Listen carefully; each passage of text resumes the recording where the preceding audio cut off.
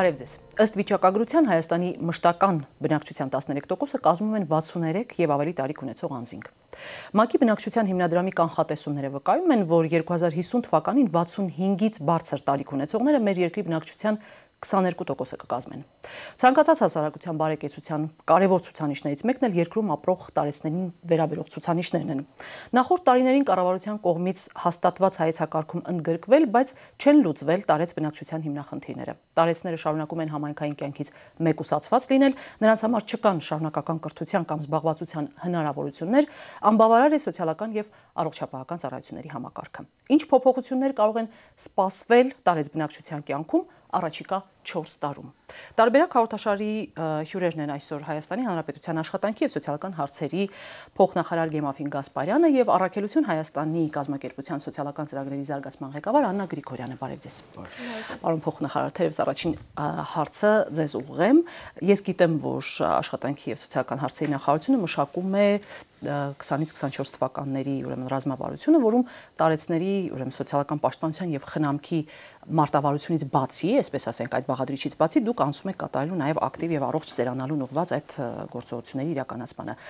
Այս մարտավարությունը ինչ փոփոխություններ է ենթադրում տարեցների կյանքում եւ դա բյուջեում ինչպես է արտացոլվել։ Շնորհակալություն հրավերի համար, շատ հաճելի է գտնվել ձեր տաղավարում եւ ներկայացնել մեր քաղաքականությունները տարեց անձանց հիմնախնդիրների հետ կապված։ Եթե կարող ենք 3 շերտի բաժանել այն փոփոխությունները, որոնք մենք ռազմավարության միջոցով իրականացնելու ենք մոտակա 4 տարիների ընթացքում, ինչպես ինքներդ ձեր խոսքում նշեցիք, մենք զուտ խնամքի եւ սոցիալական օժանդակության քաղաքականությունից պահպանելով այդ քաղաքականության կարևոր բաղադրիչները անցում ենք կատարում ակտիվ եւ առողջ ծերացման քաղաքականությանը, որը իրենից ենթադրում է տարեց անձանց համահավասար ներգրավումը սոցիալական միջավայրում, կրթության բնագավառի մեջ իրենց ինքնայրացման հնարավորությունների խթանումը եւ առողջ եւ ակտիվ ծերացման ընթացքը։ Մյուս շերտը, որով կուզեի անդրադարձ կատարել, դա ռազմավարության մեջ ապայնստիտուցիոնացման քաղաքականությունն է, ինչ նկատի ունենք, մենք անցում ենք կատարում մեծ հաստատություններից, խնամքի տուն-ինտերնատներից դեպի համայնքային անհատակենտրոն ծառայությունները եւ երրորդ շերտը, որտեղ ավելի երևի թե տնտեսագետների համար հասկանալի լեզվով հետո կմանրամասնեմ, դա մենք առաջարկի խթանումից անցնում ենք պահանջարկի խթանում, այն է ոչ թե անցնելու ենք ֆինանսավորում ենք ծառայություններ կազմակերպություններին, այլ անհատներին ըստ իրենց կարիքների, որպեսզի իրենք կարողանան օգտվել այդ ծառայություններից իրենց ընտրությամբ, թե որ կազմակերպությունից եւ ծառայությունից օգտվեն։ Այս գործընթացները իրականում ժամանակ պահանջող գործընթացներ են։ Եթե երրորդ շերտի մասին խոսենք, մենք պետք է ունենանք սոցիալական ծառայությունների ցանց ամբողջ Հայաստանի Հանրապետությունում, որպեսզի այսպես կոչված սոցիալական քարտերի կամ ոչ են սոցիալական քարտերի, որ հիմա մենք ունենք, այսինքն սոցիալական ծառայությունների քարտերի միջոցով շահառուներին փոխանցենք իրենց հնարավորությունները եւ իրենք հնարավորություն ունենան օգտվելու, օրինակ Մեղրիում կամ Նոյեմբերյանում կամ Բերդ քաղաքում պետքա լինեն համապատասխան ծառայություններ, երբ որ մենք շահառուին կտանք այդ քարտը եւ ինքը կարողանա օգտվել այդ ծառայություններից։ Դրա համար մենք մոտակա 2-3 տարվա ընթացքում քաղաքականություն ենք որդեգրել ավելի ամբողջ Հայաստանի տարածքում ծառայությունների պատվիրակում տարբեր կազմակերպությունների հասարակական բարեգործական, որպեսզի իրենք զարգանան, ուժեղանան տարածքներում, որ հետագայում երբ որ քաղաքացիների մենք գտնանք այդ հավաստագրերը, իրենք կարողանան տեղ ունենան, որտեղից կարող են օգտվել այդ ծառայություններից։ Եթե երկրորդ շերտին անդրադառնանք ապայնստիտուցիոնացման քաղաքականությանը, մենք մեր մեծ հաստատությունները մոտակա 4 տարվա ընթացքում տուն-ինտերնատներին վերաբերում խոսքս քայլ-քայլ, այսինքն յուրաքանչյուր շահառուի շահը լավագույն շահը հաշվի առնելով փակել ենք եւ ունենալու ենք դրա փոխարեն այլ ծառայություններ, պաշտպանված բնակարաններ, փոքրիկ ընտանիքի տիպի տներ, համայնքներում կամ տնային խնամքի ծառայություններ, սա երկրորդ ապայնստիտուցիոնացման քաղաքականության տրամաբանության մեջ, իսկ ակտիվ եւ առողջ ծերացման շերտի պարագայում մենք ցերեկային կենտրոնների, առողջ ապրելակերպի ակումբների, զբաղվածության ակումբների, սննդային երկխոսության ակումբների, որտեղ տարեցները երեխաների հետ իրենց շփումներում իրենց գիտելիքը եւ փորձը կփոխանցեն, այլ հետաքրքրությունների ակումբների զարգացում ենք ապահովելու Հայաստան Հանրապետությունում եւ նաեւ ասեմ, որ մենք արդեն երևի թե նոյեմբերի սկզբին կհայտարարենք առաջին մրցույթը թերեկային կենտրոնների առանձնացված ամբողջ Հայաստանի Հանրապետություն բոլոր մարզերում եւ Երևան քաղաքի բոլոր բարձրական շրջաններում եւ մարզերում մի քանիսը։ Այսինքն սրանով մենք զարգացնում ենք սոցիալական ծառայությունների ցանցը, այնուհետև հաջորդ քայլը լինելու է հավաստագրերի տրամադրում շահառուներին, այն մարդկանց, ովքեր տարբեր ծառայությունների կարիք ունեն եւ արդեն իրենք կընտրեն թե որ ծառայությունից օգտվել։ Շատ լավ։ Իսկ այս բոլոր փոփոխությունները, որոնք դուք հիմա նկարագրեցիք, ենթադրում են, որ հաստատված են ուրեմն գործողություններով եւ նաեւ իրենց բյուջետային, ապահովման աղբյուրներով։ Մոտավորապես ինչ բյուջե է նախատեսվում, այսինքն դա լինելու է պետական բյուջեի հաշվին, թե լինելու է այլընտրանքային ինչ-որ միջոցներից։ Մի մեծ կտորը ֆինանսավորման պետական բյուջեի հաշվին է։ Մենք այս եկող տարվա բյուջեի նախագծում արդեն նախատեսել ենք որոշ ծառայությունների մասով շահառուների քանակների ավելացում եւ ունենք արդեն տողով բյուջեով, այդ գումարային չափերը եւ նաեւ մենք ներգրավում ենք հասարակական եւ բարեգործական կազմակերպությունների, որոնց առաքելությունը եւ նպատակն է, այդ ոլորտում օրինակ իմաստնավորի տարեցների ոլորտում իրականացնել ծառայություններ եւ իրենց հետ համագործակցությամբ իրականացնելու ենք այդ ծառայությունները, որովհետև այս պարագայում մեր եւ այն կազմակերպությունների, ում որ առաքելությունը տարեցներին օժանդակելն է, իրենց սոցիալական ներառումը, իրենց ակտիվ կյանքը ապահովելը համընկնում են։ Հետևաբար մեր ջանքերը պետք է համատեղենք։ Այս մրցույթների ընթացքում, որոնք մենք կազմակերպելու ենք, նաեւ մեր նպատակն է, որպեսզի քանակը այն կազմակերպությունների, որոնք ներգրավված են այսօր սոցիալական ծառայությունների մատուցման ոլորտում ավելանա եւ նաեւ իրենց աշխարհագրությունը մեծանա։ Տիկին Գրիգորյան, դուք փաստորեն տարեցների պաշտպանության ցանցի նաև համակարգողն եք, եթե չեմ սխալվում, եւ այդ ցանցը ըստ էության ստեղծվել է այն բանի համար, որ կազմակերպությունը տարեցների ձայնը հասցնի նաև այ քաղաքականություն մշակողներին, ռազմավարություն եւ ինչ-որ փաստաթղթեր նաև գրողներին, եւ ես կուզեի, որ դուք հատկապես նշեիք այն խնդիրները, որոնք ձեր կարծիքով պետք է արտացոլվեն տարեցներին վերաբերող այսպիսի փաստաթղթերում։ Նախ ես եմ շնորհակալ հրավերի համար, ռեֆորմների այս բուրըն փուլում շատ ակտուալ հիմնահարցի եք անդրադառնում։ Ուրախ ենք, որ այսօր աշխատանքի և սոցիալական հարցերի նախարարության ուշադրության կենտրոնում են գտնվում տարեցները եւ տարեցների պաշտպանության ցանցը բավականին մեծ պատրաստակամությամբ աջակցում է աշխատանքներին։ Ցանցը գործում է արդեն 4 տարի ու 4 տարիների ընթացքում միայն հասարակական կազմակերպությունների ձևավորված այս հարթակը հնարավորություն է տալիս ազդեցություն ունենալ քաղաքականություն մշակողների վրա։ Այս պահին թերևս մենք պարոն Գասպարյանի առաջարկությամբ աշխատում ենք չափորոշիչների մշակման վրա, տարեցների ծառայությունների մատուցման մինիմալ չափորոշիչների փաթեթն ենք մշակում եւ այս փուլում եւս այդ սերտ համագործակցությունը կա աշխատանքի եւ սոցիալական հարցերի նախարարության հետ, որի համար շատ ուրախ ենք։ Ցանցի անդամ կազմակերպությունները իրենց աշխատանքային մոդելները այսպես ասած դրել են սեղանին եւ փորձում ենք մոդելների համադրում անել, թե որտեղ ունենք ավելի հաջողված դեպքեր, որտեղ ունենք ավելի ձախողումներ, որպեսզի ստանանք ավելի ընդհանրական, ավելի առաջ մղող ոլորտը մոդել ու դրանով առաջ շարժվենք։ Ձախողումներ, խնդրում եմ դա։ Ձախողումներ ունենք գրեթե բոլոր ծառայությունների մոդելներում։ Ձախողումների մասին խոսում ենք շատ բաց, ձախողումների մասին բանակցում ենք տարբեր կողմերի հետ, ոչ միայն աշխատանքի եւ սոցիալական հարցերի նախարարությունը, այլ նաեւ համայնքների հետ ենք փորձում համագործակցել, որովհետեւ խնդիրը մեծ է ու միայն աշխատանքի եւ սոցիալական հարցերի նախարարության ենթակայության տակ գտնվող կառույցները նույնիսկ չեն կարող ինքնուրույն հաղթահարել այս խնդիրները։ Այ ռազմավարության մասին խոսեցիք, որ տարբեր այլընտրանքային մոդելներ են առաջարկվում մոտակա 4 տարիների ընթացքում, բայց այստեղ մենք պիտի հասկանանք այս մոդելների ներդրումը նոր համակարգում, որքանով է մեզ թույլ տալու առաջ տանել տարեցների ոլորտը։ Եթե տարեցների համար մենք խոսում ենք ակտիվ ծերացման մասին, այստեղ ակնկալվում է այլ ներդրումներ։ Բավականին շատ ուղղություններ կան, բավականին հետաքրքիր մոտեցումներ կան ու հետազոտությունները դեռևս արվում են ու արվելու են, մեր դիտարկումները, փորձը, մենք բազմաթիվ անգամներ հանդիպումներ ենք ունենում, կիսվում ենք, անում ենք այդ ամեն ինչը, բայց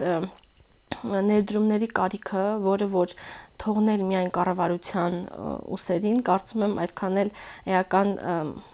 ազդեցություն չի լինի։ Այստեղ պետք է նաև համայնքը ներգրավի, նաև մասնավոր սեկտորը պարտավոր է ներդրումներ անել եւ ինչու՞ չէ նաև հասարակական կազմակերպությունները սկսեն զբաղվել ձեռնարկատիրական գործունեությամբ, որի արդյունքում շահույթի մի մասն էլ շատ հեշտ կարելի է ուղղել։ Հիմա ունեն հասարակական կազմակերպությունները, չէ՞ այդ հնարավորությունը արդեն։ Թույլտվություն ունենք։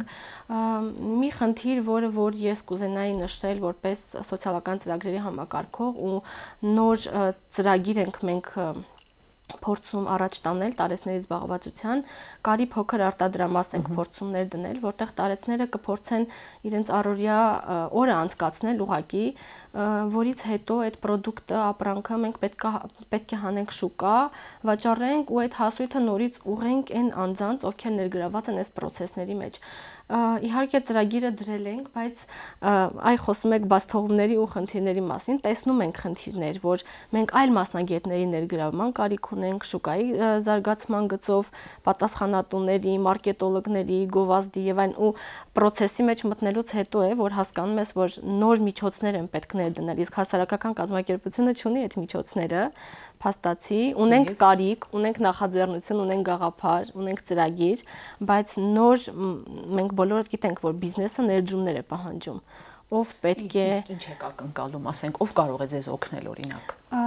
Այս փուլում մենք փորձում ենք մենք մեր միջոցներով, հա,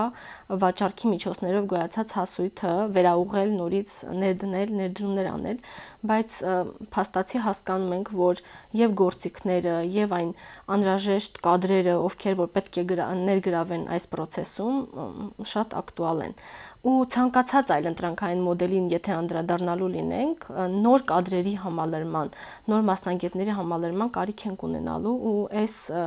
մասով ես կուզեի մեր ուշադրությունը նաև հրավիրենք այստեղ, որ եթե մենք գնում ենք նոր ճանապարհով, պետք է նոր ներդրումներ, նոր մոդելներ, նոր մասնագետներ, հենց նույն տնային պայմաններում խնամքի ծառայությունների մատուցման մասին եթե խոսենք ու տարիներ շարունակ Առաքելություն Հայաստան կազմակերպությունը փաստորեն տնային պայմաններում խնամքի ծառայություններ է մատուցել։ Լավ թե վատ, որակը լավ է եղել,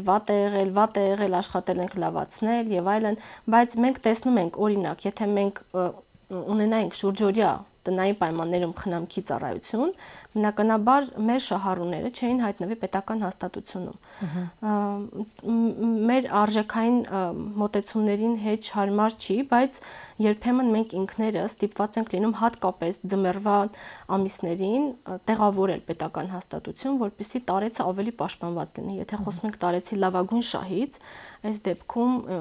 այլընտրանք չենք ունենում։ Արդեն եթե դիտարկում ենք կենցաղարման հմտությունների պակասը, կոմունալ կենցաղային պայմանների անբավարարությունը, որի վրա էլ մի ուրիշ տիպի ուշադրություն պետք է դարձնենք տնային պայմաններում խնամքի կազմակերպման, որովհետև երբեմն մասնագետները այցելում են բնակարաններ ու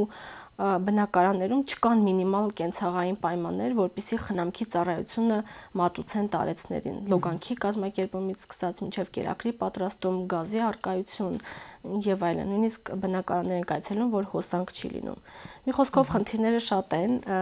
կարևորը ունենք գաղափար, ունենք համագործակցություն, ունենք համակիրներ ու պետք է փորձենք ոլորտում բարեփոխումներ անել։ Շատ լավ, պարոն Գասպարյան, շատ կարևոր ցավոտ հարցերի անդրադարձավ։ Ես կուզեի նաև սրան գումարել մի հարց, այ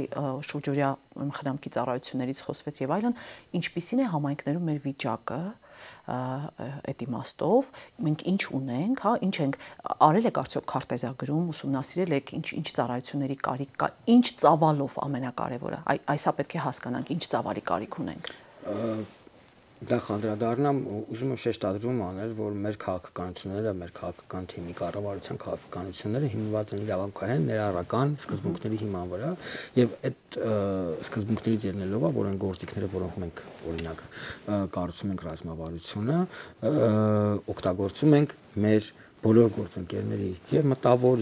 ներուժը եւ փորձառությունը եւ ռազմավարությունը, որը պատրաստվել է նաեւ տարեցների ցանցի միջոցով իրենց կոմենտների, իրենց առաջարկների հաշվի առնելով, ասեմ, որ երբ որ մենք գնում ենք այլընտրանքային ծառայությունների, հետեւաբար մենք պետք է ունենանք նաեւ այդ նոր տրամաբանությունը, նոր միջոցները եւ մենք այս պահին նոր ծառայությունների մի փաթեթ ենք նախ պատրաստում, որը քիչ-քիչ կառավարությունը որպես կընդունվեն, օրինակ արդեն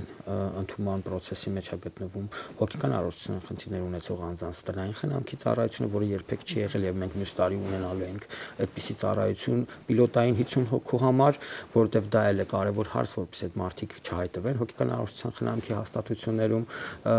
Մենք նախատեսում ենք օրենքի փոփոխությունից հետո, սոցիալական մասին օրենքի փոփոխությունից հետո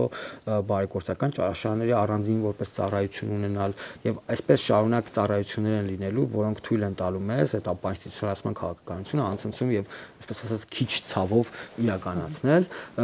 որը իսկ միջոցների մասով սոցիալական ձեռնարկատիրությանը գաղափարը եւ այսօր անընդհատ տարածվող այդ գործիքները շատ կարեւոր են այս պարագայում եւ ես կարող եմ նաեւ մեկ օրինակ բերել Արմավիր քաղաքում ռեստորաններ բացվել տարեցների, որտեղ աշխատում են ամբողջությամբ տարեցները եւ դա նաեւ այսպես ասած մարքեթինգային հետաքրքիր քայլ է, որը թույլ է տալիս ձեռնարկատիրության շատ հետաքրքիր նմուշ կա, բայց սոցիալական ձեռնարկատիրության պարագային մենք հիմա քննարկում ենք էկոնոմիկայի նախարարության հետ հայցակարգը, որը հույս ունեմ մոտ ժամանակներս իրավիճական տեսքով արդեն կընդունվի կառավարության կողմից, բայց այսպես ձեռնարկատիրական գործունեության պարագայում, այսինքն սոցիալական ձեռնարկատիրությունը մեկը էլի ձեռնարկատիրություն է, այսինքն ինքը բիզնես է եւ պետությունը այդտեղ բիզնես մրցակցության մեջ մտնելու գործիքներ իմ համոզմամբ չպետք է ունենա եւ պետք է թույլ տա, որ ձեռնարկատիրությունը որպես ձեռնարկատիրություն շարունակի իր գործունեությունը, որովհետեւ նաեւ փորձառություն ունենք տարիների, որ սոցիալական ձեռնարկատիրությունները որոշակի դրամաշնորհի արդյունքում ձևավորվում են եւ դրամաշնորհը ավարտվում է, իրենք փակվում են։ Այսինքն այդ պետքա ստաբիլ մոդել լինի եւ այս պարագայում մեր գործիքակազմը զուտ ձեռնարկատիրական մասով կարծում եմ, որ պետքա լինի աջակցելը օրենսդրական եւ այսպես ասած գաղափարական իմաստով։ Ինչ վերաբերվում է խոսքը խնդիրներին, խնդիրները իհարկե շատ են եւ այդ խնդիրները տարիների կուտակված բեռ են նաեւ իրենց լուծումները որոշակի ժամանակ են պահանջում եւ մենք քայլ մյուս տարի երևի թե կլինի, այսպես ասած, մենք արդեն որոշակի փաթեթները իրավական մշակել ենք, քաղաքականությունները եւ ռազմավարությունները մի մասը ավարտել ենք, մի մասը ավարտման փուլում է գտնվում եւ մյուս տարի այսպես կլինի իրականացման process-ի մեջ մտնելը ավելի մեծ, երանդով, որովհետեւ արդեն որոշ բաներ արում ենք հենց իրականացման process-ի մեջ եւ այս նոր մրցույթների փաթեթները, որոնք շուրջ 120 մրցույթ ենք հայտարարել տարբեր ոլորտներով եւ տարեցների մասով իմաստնավորի, իրենք մյուս տարի կտան իրենց առաջին արդյունքները 120 մրցույթ Հայաստանի բոլոր մարզերում, Երևան քաղաքի բոլոր վարչական շրջաններում, որը խնդիրը հետեւյալն է, պետք է ձևավորել սոցիալական ծառայությունների ցանց։ Առանց այդ ցանցի գոյության հնարավոր չի խնդիրները լուծել։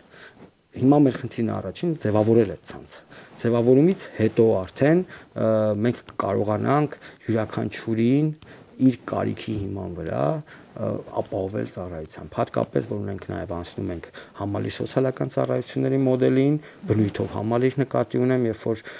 քաղաքացին մեկ ընդունարանում, դա կլինի վիրտուալ, թե կլինի հողի վրա, մեկ ընդունարանում իր բոլոր հարցերի պատասխանները պետք է ստանա։ Դա էլ ընթացքի մեջ է։ Ինչպես։ Մենք այս տարի արդեն 5 համալիր սոցիալական տարածքային կենտրոն բացել ենք, մեկը Տաշիրում, մյուսը Ախուրյանում, Մալացիա Սեբաստիայում, Շենգավիթում, հեսա կունենանք Ծաղկավիտում եւ մրցույթների մի մասը արդեն ավարտվել է եւ շինարարությունն է գնում Ստեփանավանում եւ այլն, եւ մի մասը մրցույթների ընթացքի մեջ է, մյուս մասը հունվարից ենք հայտարարել եւ մենք Հայաստանի Հանրապետությունում ունենալու ենք 48 համալիր սոցիալական ծառայությունների կենտրոն, որտեղ մեր բոլոր ծառայությունները մեկտեղված են լինելու, մեկ համալիր ծառայություն է լինելու, որտեղ յուրաքանչյուր երկու մաս է լինելու, այսպես ասած վարչական մասը, որտեղ դիմումների ընդունում խորհրդատվություն եւ պատասխաններ եւ սոցիալական աշխատողների բլոկը, որտեղ լինելու է դեպքի վարում եւ կարիքի գնահատում։ Այսինքն մենք այս process-ով հասնելու ենք յուրաքանչյուր Հայաստանի Հանրապետության քաղաքացու եւ ըստ իր կարիքի, ըստ իր անհրաժեշտության ենք ծառայությունները մատուցելու, որտեղ քաղաքականությունը մինչեւ վերջերս ավելի ընդհանրական, ավելի այսպես բանի համար, որ արել ենք ինչ-որ բան, այս տրամաբանության մեջ ավելի շատ եղել եւ չի հիմնվել անհատի կարիքի վրա, որտեւ նույն մենք հիմա փոխում ենք նաեւ հաշմանդամության, այսպես ասած տրամադրման տրամաբանությունը եւ անցնելու ենք ֆունկցիոնալ գնահատման բազմամասնագիտական խմբի կողմից, որովհետև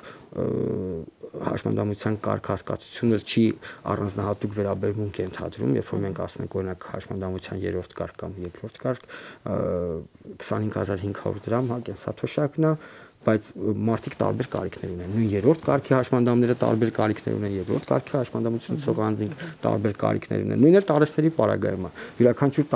տարեց իր կարիքը ունի, մեկին մի ծառայություն պետք է, մյուսը պետք չի, եւ այս տրամաբանության մեջ պետք է ծառայությունները մատուցեն։ Յուրաքանչյուր անհատի, յուրաքանչյուր Հայաստանի Հանրապետության քաղաքացու, սա նաեւ քաղաքական հաղորդագրություն ունի, այն է, որ Հայաստանի Հանրապետության յուրաքանչյուր քաղաքացի կարևոր է, արժեքավոր է եւ մենք անհատական վերաբերմունք ենք ցույց տալու իրեն։ Շատ լավ, Տիկին Գրիգորյան, վերադառնալով նորից ծառայություններին, հա, դուք ձեզանից լավ, թերևս քիչ մասնագետներ կարող են ասել, թե որ ծառայություններն են, որոնք օդ ու ջրի պես մեզ պետք են այսօր։ Եթե սոցիալական քաղաքականությունը հստակ գնում է, ապա ինստիտուցիոնալիզացման ուղին է ընտրել, հա, այս պարագայում ես խոսքիս մեջ նշեցի թերևս մենք կարիք ունենք շուրջօրյա տնային պայմաններում խնամքի կազմակերպման, կարիք ունենք բնակարանային պայմանների բարելավման, կարիք ունենք ակտիվ ծերացման ուղղված ծառայությունների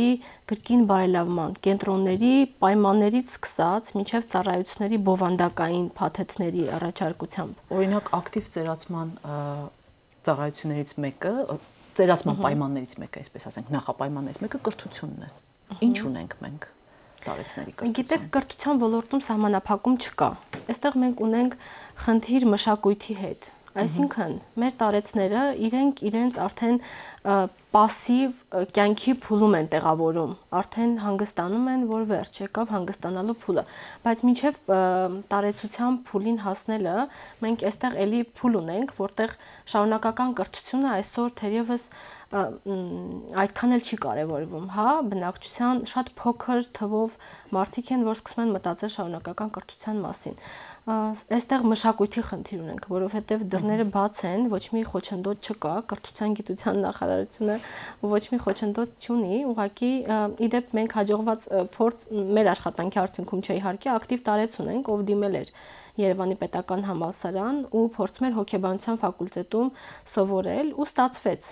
պատկերացրեք իր մոտ ստացվեց, բայց դա միակ դեպքն է իմ 15 տարվա պրակտիկայում, որ ես հիշում եմ։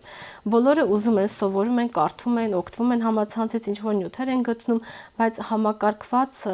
չկա, համակարգված։ Այ խոսքս դրա մասին էր։ Եթե ինքը ապրում է մի միջավայրում, որտեղ անդադ իրեն ասում է, որ գիտես, վերջացավ քո կյանքը, 63-ից հետո դու պիտի անցնես արդեն վաստակած հանգստի, վերջացան բոլոր այն process-ները, որոնց մեջ ինքը կարող է ակտիվորեն ներգրավված լինել, միշտ մենք գիտենք այսօր նույնիսկ շատ կոնկրետ հիվանդություններ կարող են կանխվել, եթե մարդը նոր բան է սովորում, ասենք այդ տարիքում, հա, տարեց։ Ես կրթության հետ կապված կուզեի շեշտադրում անել, երբ որ մենք խոսում ենք ամբողջ կյանքի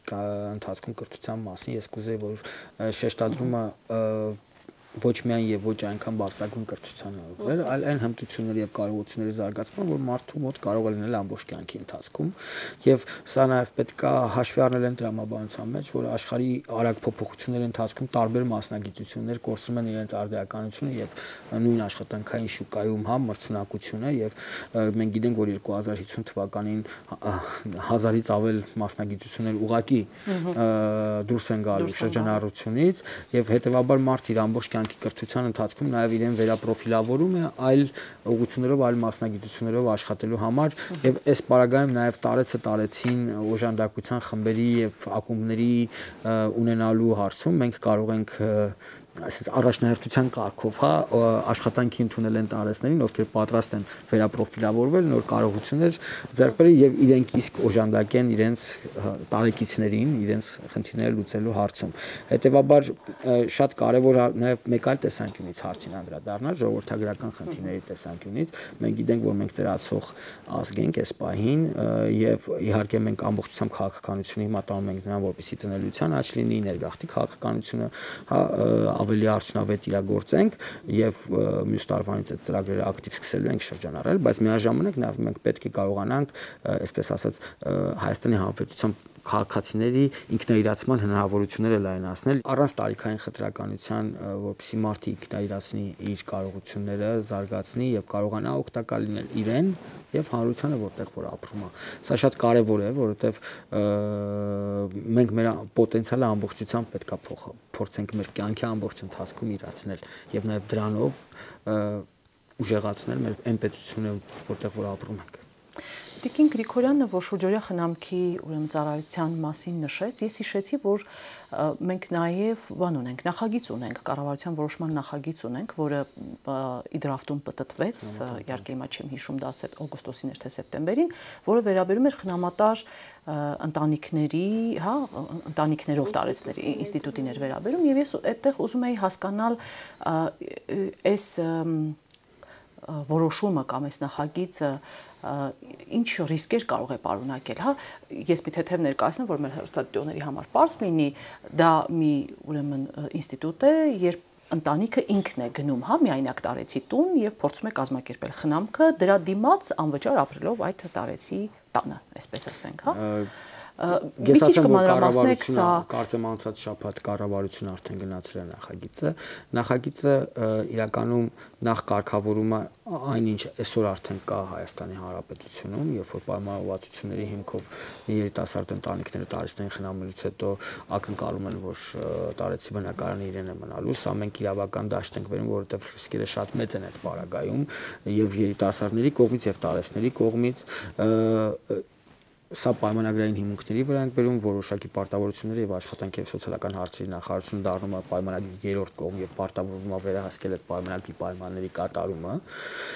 Մյուս կողմից սա նաեւ խթան է, որպեսզի մենք մեր երիտասարդներին, ովքեր բնակարանային խնդիրներ ունեն, երիտասարդ երբ որ ասում եմ պարտադիր չի հասկանան 20-ից 25 տարեկան մարդկանց, հա, այսինքն ավելի երիտասարդ ընտանիքներին, քան տարեցներն են, հա, հնարավորություն են ձեռնում, որպեսզի իրենք բնակարան ունենան իրենց կյանքի ընթացքում եւ խնամատ տարեցներն էլ հնարավորություն ունեն ընտանեկան միջավայրում իրենց ծերությունը եւ իրենց, հա, այսպես ասած, վերջին օրերը ապրել, այսպես որդեգրած թորների եւ երեխաների շրջապատում, կարելի է այսպես անվանել, չակերտներով որդեգրած իհարկե, բայց մենք նաեւ հնարավորություն ենք ընձեռում դա անել դիստանցիայի վրա, երբ որ երիտասարդ ընտանիքները, որոնք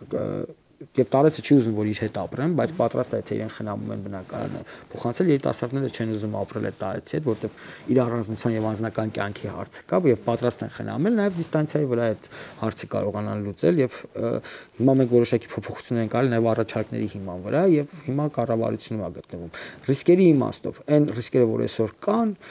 իրենք շատ ավելի մեծ են, քան պայմանագրային հիմունքներով, որ մենք իրավական դաշտով փորձելու ենք կարգավորել, որտեվ այսօր մենք գիտենք տարբերակներ, երբ որ այդ ընտանիքները ովքեր տեղափոխվել են, լավ վերաբերմունք չեն ունեցել տարեցներին կամ տարեցների մահից հետո հայտնվել է 5-րդ պորտի, այսպես ասած, ժառանգ, որը տանը, հա,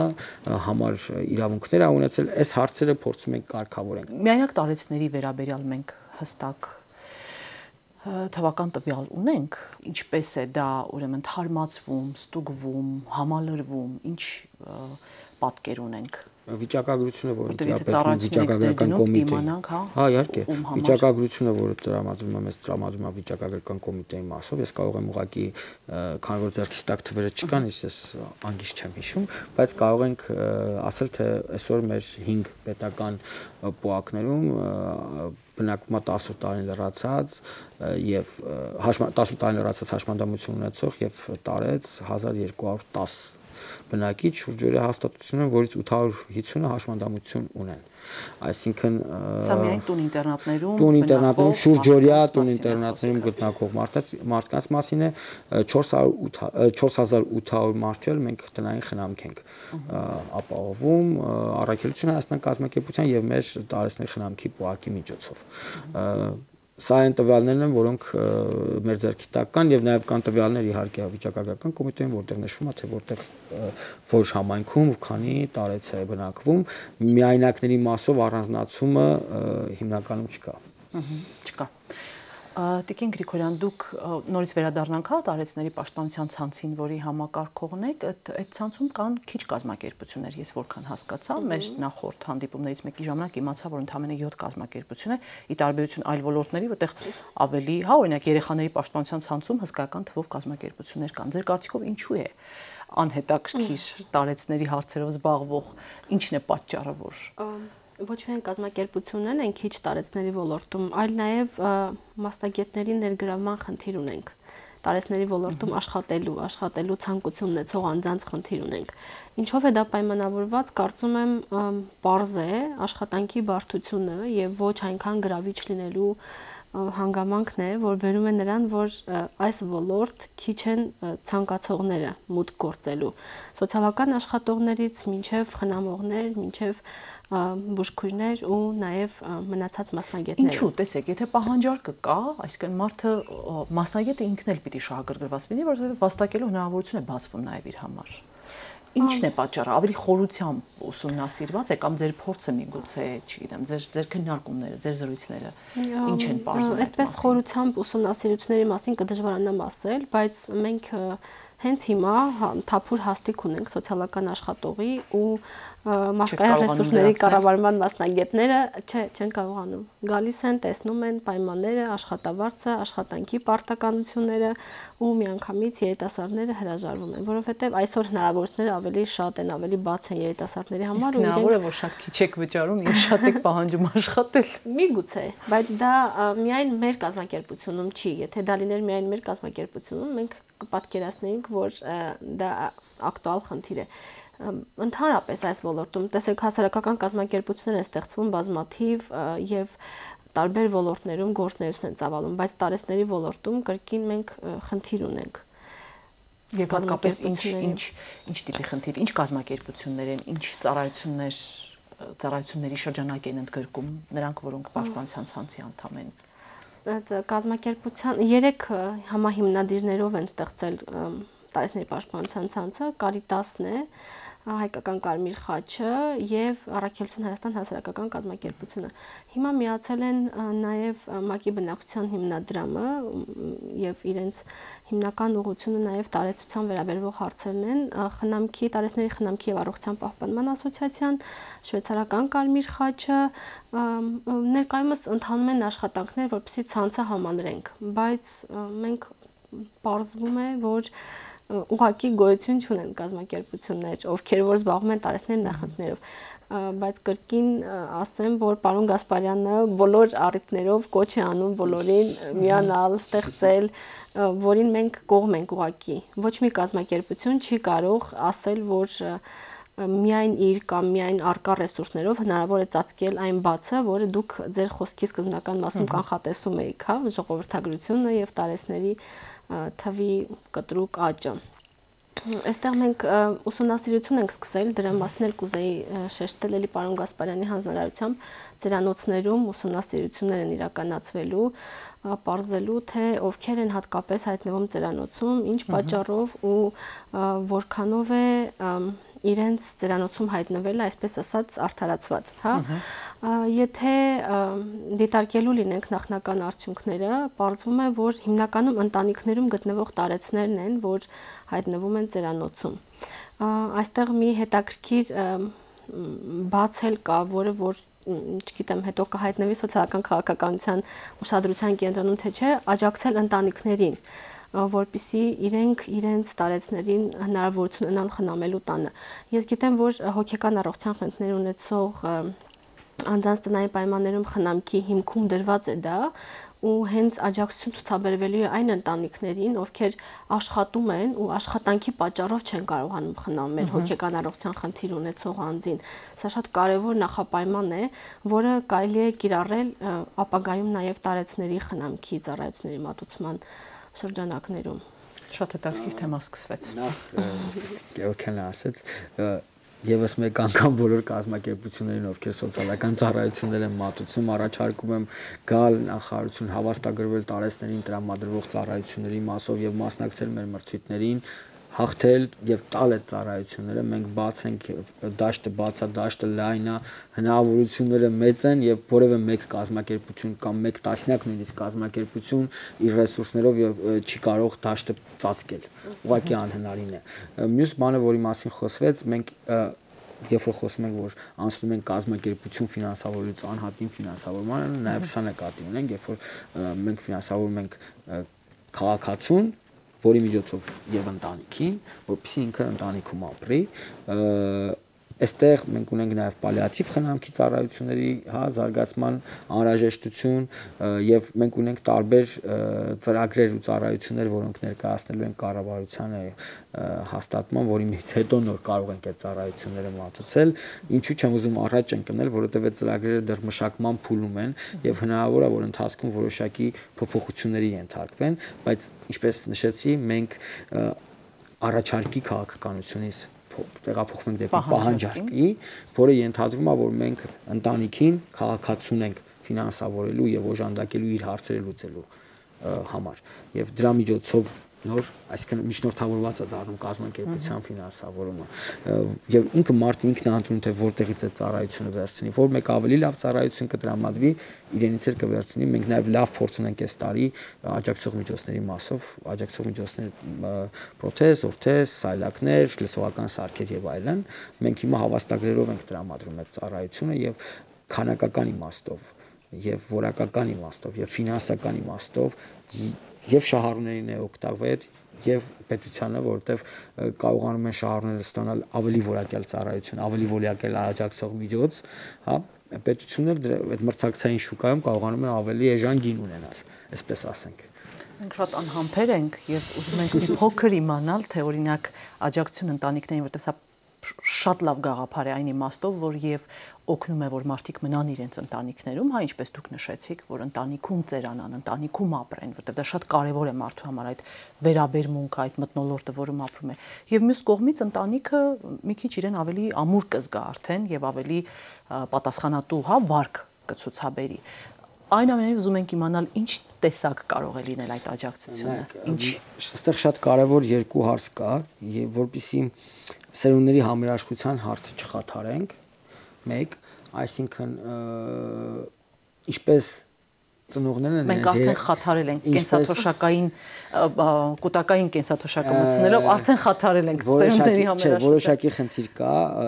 այս ուրիշ տրամաբանություն է հատկապես, նայեք, ինչպես ծնողն է իր երեխայի համար պատասխանատու, ոչ պակաս չափահաս երեխան պատասխանատու է իր ծնողի համար։ Եվ սա շատ կարևոր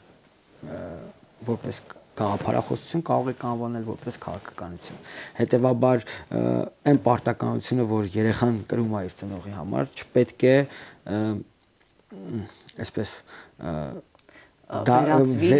վերածվի շահույթ ստանալու տրամաբանության, բայց միաժամանակ այստեղ նուրբ գիծ կա։ Այս նուրբ գիծը մենք պետք է աջակցենք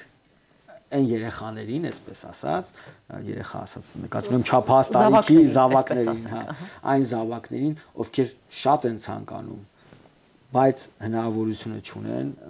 այդ ծառայությունը ընտանիքում իրենց տարեցին ապահովելու համար։ Հետևաբար այս քաղաքականությունը, որ մշակում ենք, ինքը շատ մտածելու առիթ է տալիս եւ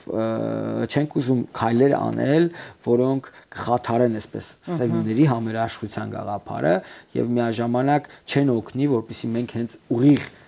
կարիք ունեցողին օժանդակությունը տանք։ Հասկանալի, այսինքն չայլանդակելով ամբողջ գաղափարի ուրեմն գեղեցկությունը, այսպես ասենք։ Մի հարց կուզեի տալ, որ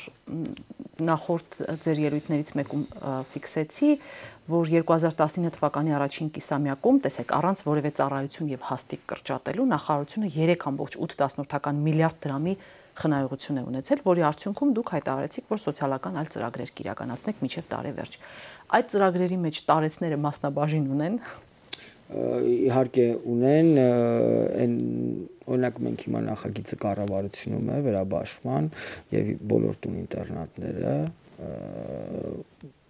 150 միլիոն դրամի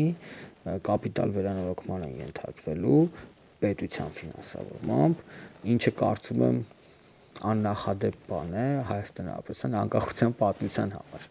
Ոչ միայն վերջին շրջանի։ Դատելով նրանից, թե ինչ վիճակում են տուն ինտերնատները, եւ ես լսում էի նախորդ օրը տուն ինտերնատներից մեկի տնօրենին, 90 թվականից հետո իրենք վերանորոգում չեն ունեցել շենքում։ Ինչ որ փոքրիկ վերանորոգումներ, որոնք կան տուն ինտերնատներում, դրանք պետական միջոցներով չեն եղել են բարեգործական աջակցությունների միջոցով, բայց փոքրիկ ոչ կապիտալ հիմք։ Իսկ մենք հիմա կապիտալ ներդրում ենք իրականացնելու բոլոր տուն ինտերնատներում 150 միլիոն դրամի, որը քիչ գումար չի, հավատացնում եմ ձեզ, առաջնահերթ խնդիրները լուծելու համար։ Սա մի մասով։ Մյուս մասով վերաբաշխումները վերաբերվում են ավելի նպաստների համակարգին, մակական սաների հետ կապված եւ այլն։ Ուղղակի չեմ ուզում առաջ ընկնեմ, թող կառավարության որոշումը հաստատվի, նոր հետո այդ ամեն ինչի մասին ավելի հանրային կներկայացվի։ Այո, որտեղ մենք նաեւ շատ ուզում ենք իմանալ ինչ է լինելու կենսաթոշակների, շարունակական բարձրացման հարցը, որտեղ եթե խոսում ենք արժանապատիվ ապրելու, 10% բարձրանալու է 10% հունվարի 1-ից, որը հենց այդ շարունակական բարձրացման քաղաքականության մեջ է, ու ասեմ, որ դա բյուջեի վրա փոքր գումար չէ։ Մեր ոլորտում, սոցիալական ոլորտում փոփոխությունները լինելու են շեշտակի եւ մոտակա տարիների ընթացքում յուրաքանչյուր Հայաստանի Հանրապետության քաղաքացի դա իր մաշկի վրա զգալու է։ Շատ լավ, որ ունենք ձեր վստահությունը, այդ վստահությունը մեզ էլ կփոխանցվի։ Շնորհակալ եմ հրավեր ընդունելու եւ զրույցի համար, իսկ ես տեղեկացնեմ, որ այսօր տարեցների խնդիրների մասին տարբերակ հաղորդաշարի տաղավարում զրուցում էի Աշխատանքի եւ սոցիալական հարցերի փոխնախարար Գեմաֆին Գասպարյանի եւ Առաքելություն Հայաստանի կազմակերպության սոցիալական զարգացման ծրագրերի տնօրեն Աննա Գրիգորյանի հետ կհանդիպենք։